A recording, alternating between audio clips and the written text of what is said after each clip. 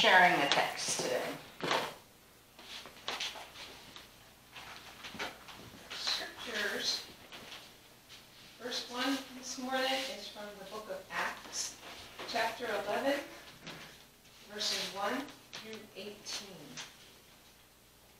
Now the apostles and the believers who were in Judea heard that the Gentiles had also accepted the word of God. So when Peter went up to Jerusalem, the circumcised believers criticized him, saying, "Why did you go to uncircumcised men and eat with them?" Then Peter began to explain it to them, step by step, saying, "I was in the city of Joppa praying, and in a trance I saw a vision. There was something like a large sheet coming down from the heaven, being lowered by its four corners, and it came close to me. As I looked at it closely, I saw four-footed animals, beasts of prey, reptiles, and birds of the air. I also heard a voice saying to me, 'Get up, Peter, kill and eat.' But I replied, 'By no means, Lord, for nothing profane or unclean has ever entered my mouth.' But a second time the voice answered from heaven, 'What God has made clean, you must not call profane.' This happened 3 times. Then everything was pulled up again to heaven. At that very moment, 3 men sent to me from Caesarea arrived at the house where we were. The Spirit told me to go with them and not to make a distinction between them and us. These 6 brothers also accompanied me, and we entered the man's house. He told us how he had seen the angel standing in his house and saying, 'Send to Joppa and bring Simon, who is called Peter. He will give you a message by which you and your entire household will be saved.' And as I began to speak, the Holy Spirit fell upon them just as it had upon us at the beginning. And I remembered the word of the Lord, how he said, 'John baptized with water, but you will be baptized with the Holy Spirit.' If then God gave them the same gift that he gave us when we believed in the Lord Jesus Christ, who was I that I could hinder God?" When they heard this, they were silenced, and they praised God, saying, "Then God has given even to the Gentiles the repentance that leads to life." And the gospel reading this morning comes from the book of John, chapter 13, verses 31 through 35. When he had gone out, Jesus said, "Now the Son of Man has been glorified, and God has been glorified in him. If God has been glorified in him, God will also glorify him in himself and will glorify him at once. Little children, I am with you only a little longer. You will look for me, and as I said to the Jews, so now I say to you, where I am going, you cannot come. I give you a new commandment, that you love one another, just as I have loved you. You also should love one another. By this everyone will know that you are my disciples, if you have love for one another." This is the word of God for the people of God. Thanks be to God. Thank you, Lisa, for sharing the reading from Acts and then from John's Gospel. Welcome those who are joining us on the video link, and we are May 15th, 2022, and in Washburn at Lidstone Memorial United Methodist Church. It is good to be with you. Won't you pray with me? Gracious God, now in this time of worship together, raise our hopes of connecting your holy word with our lives. Give us patience to learn and to process, patience to explore our own responses to the movement of your Holy Spirit here today, in our congregation and in our hearts. In Jesus' name, amen. So I want you to take a moment with me to remember what learning some subject matter may have been like for us in school. I remember that much of my learning came step by step. In math, we had to first of all recognize numbers. Then we probably had some sort of object, and if we saw the number 2, we were supposed to take 2 objects so that we were matching the quantity with the digit, with the numeral. Then we followed that by learning to add and then subtract. Remember what came next? Multiply and then divide.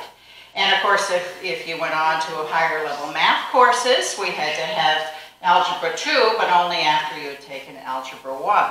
So it's a step by step. It was learning. And more or less the same pattern followed in learning how to read. We had to recognize the individual letters first, and then we had to learn the sound that the letter makes. And then we had to learn when you put 2 or 3 letters together, sometimes there's one sound that is made. Then we learned sight words. Anybody remember the first sight word you ever learned?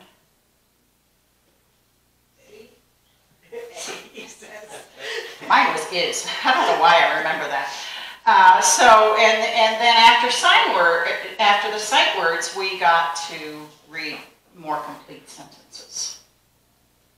So I think that we can agree that our learning in life for many things comes in stages. You know, a carpenter learns in stages. Think of what he or she needs, basically, and then they build on the basics. A chef learns in stages. A mechanic learns in stages. A seamstress learns in stages. And I can't imagine, I just don't think that our method of gaining knowledge or insights into subject areas comes any differently today than it did for the first group of men and women who followed and learned from Jesus. I think that they, like us, learned important things and lessons in life in what I call today bits and pieces, or they learned in fits and starts. Do you remember that phrase? To learn something in fits and starts. You know, that means that you learn a little bit, you take a break, you learn a little bit more, take another break. Fits and starts. It's kind of like how I learned algebra. Only I never got the restart sometimes. But certainly, the disciples in the first century, they didn't learn all that there was to learn in just those 3 short years, did they? I think that they learned in bits and pieces. And then over a lifetime, they might say they had learned some lessons. And so I take delight in the scriptures, and I take delight when today, like today, 2 passages of scripture help confirm for me that this just may have been the case, that they did learn in bits and pieces, in fits and starts.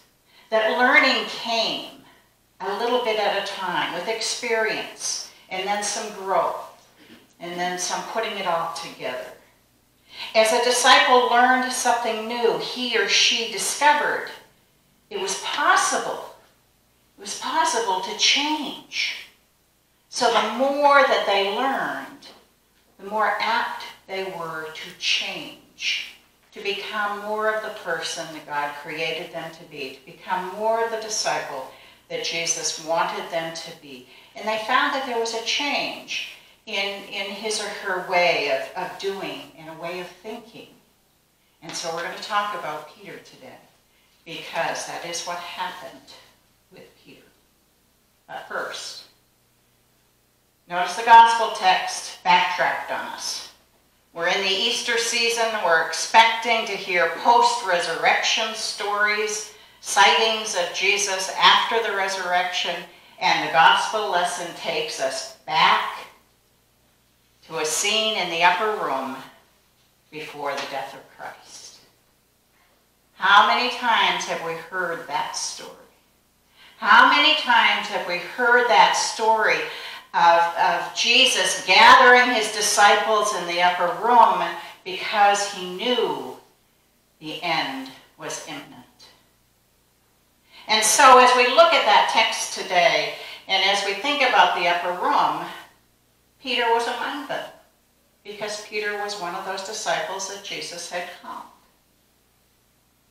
And in that opening verse that Lisa read, when he had gone out, well, the he was Judas. So the setting for today's gospel is at that moment in the upper room where Judas had betrayed Jesus. Jesus recognized the betrayal, and Judas left.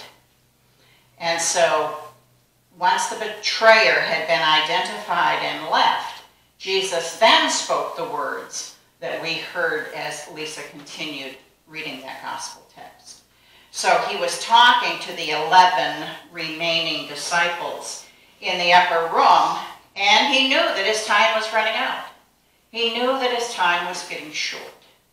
But he had one more piece of learning for them. He needed to teach them a new commandment. And the new commandment is to love one another. That was a new teaching, or Jesus framed it in a new way. The disciples heard it, and I have to wonder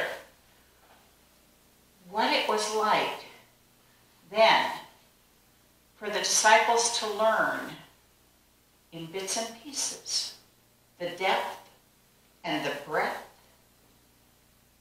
and what that truly meant. What did that commandment truly mean? It's one thing to hear it, but then how did they learn to put it to use? I just can't imagine that they were able to understand in that moment all of the encompassing pieces to what it means to love one another.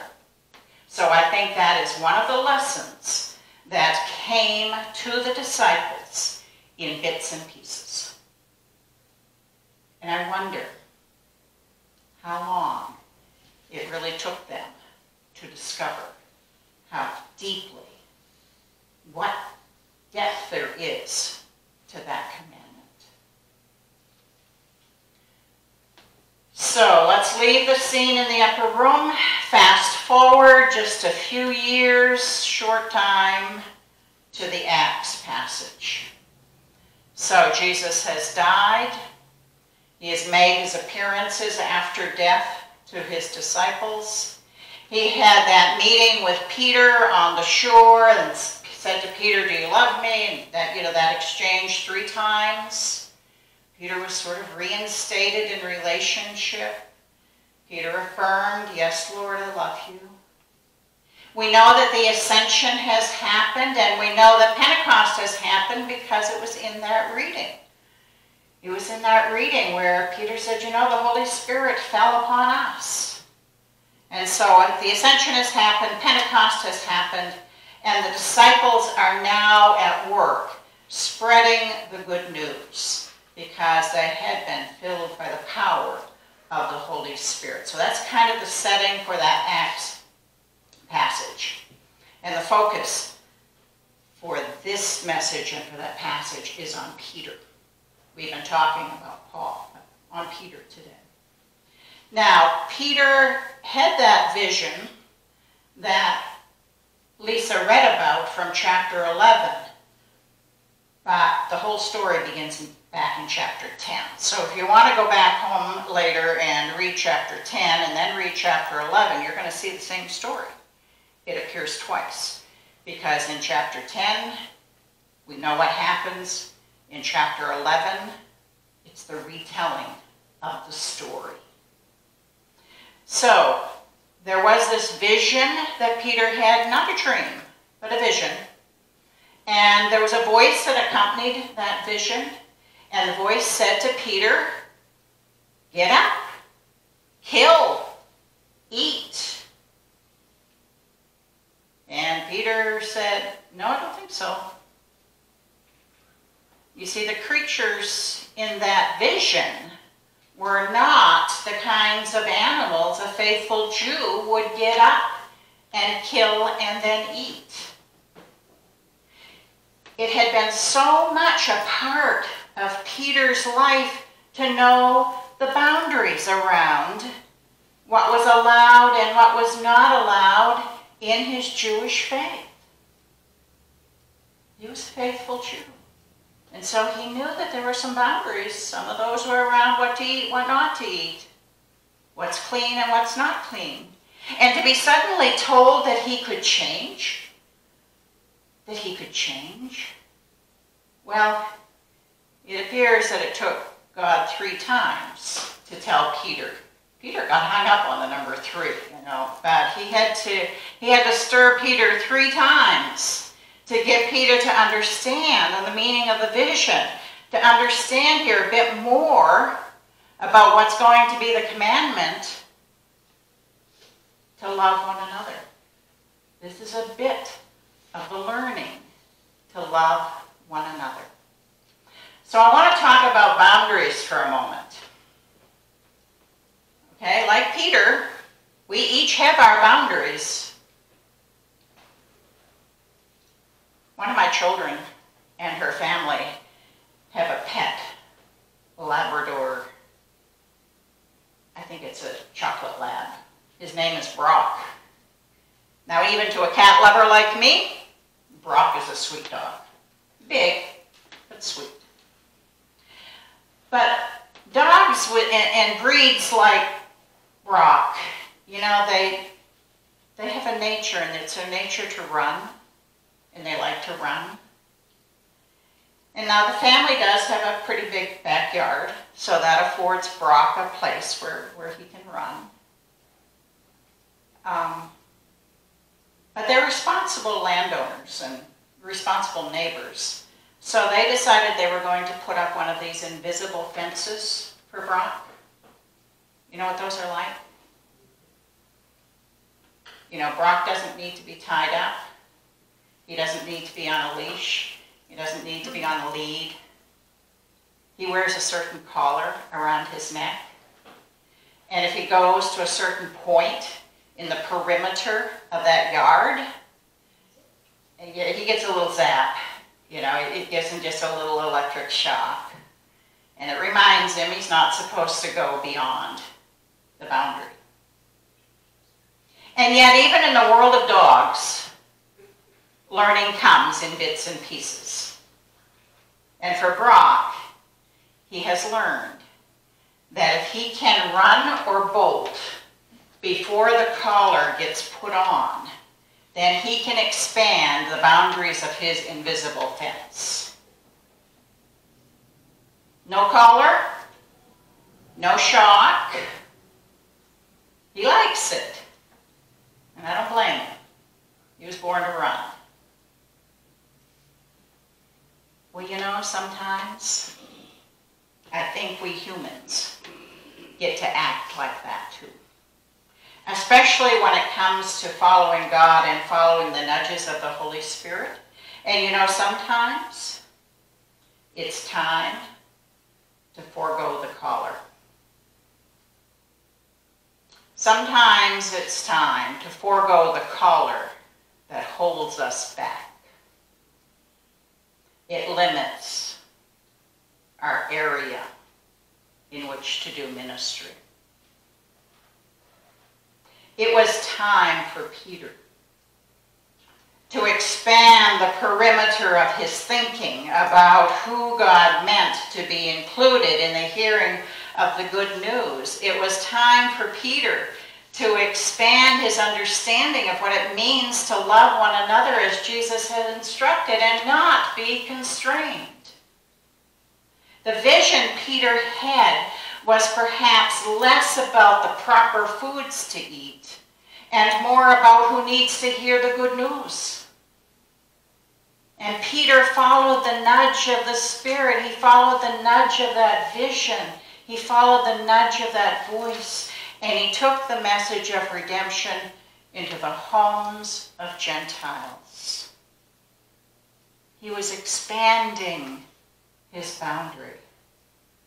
So just when Peter perhaps thought he had all that he needed in learning, something shifted in Peter's thinking through the vision, through the power of the Holy Spirit, and Peter's own receptivity to it, because we do have to be receptive to the nudges of the Holy Spirit. Transformation was happening once again for Peter, and what a blessing it would become for this young church. The church is just getting started in the book of Acts, and for this young church to learn that to love one another meant to share the good news with everyone and not to exclude no one from hearing about God's love. And I think that this is important. I think it's an important note that what we have here in Acts chapter 11, as I said earlier, is Peter's retelling of the story of the vision. So like I said, if you take your Bibles, you will see it recorded first in chapter 10. And then in chapter 11, he tells his story. And he tells it to the Gentiles. And we learn that the Gentiles would change when they heard Peter's account. And that everyone then is primed to learn even more. Still, they may all learn in bits and pieces, in fits and starts, but the message is spread. For me, the beauty in this account in Peter's discipleship, in his growth, is that this was a believer telling his own story. Peter didn't take his new learning and what it means to love one another to some level of a theological argument. He told a story about himself and what God had revealed to him. Arguments, theological or otherwise, don't change lives, you know. At least that hasn't been my experience in life. A person's personal story, in his or her own words, about his or her own life, that's what makes a difference. That's what makes a difference in being able to better understand how to love one another. For me, arguments create winners and losers. And somebody gets left out. And I don't think that's the place that God wants us to be. I think God wants us to be in a place of understanding how to love one another. Hearing a person's personal story, it can just widen our boundaries. It just causes something to deepen within ourselves. And I think it happens on most any subject. And I think it happens when we put ourselves in a place of being willing to listen to another person's story. Now, I know there are reasons why people choose not to tell their personal faith stories to others. I know that. And I can list a few of those reasons. Person doesn't think his or her story is important. We don't think our stories are exciting enough. We think that because our story isn't as dramatic as the change of Saul on the road to Damascus, it's not worth telling. Nobody's going to believe us if we tell them it was like the one that Saul had.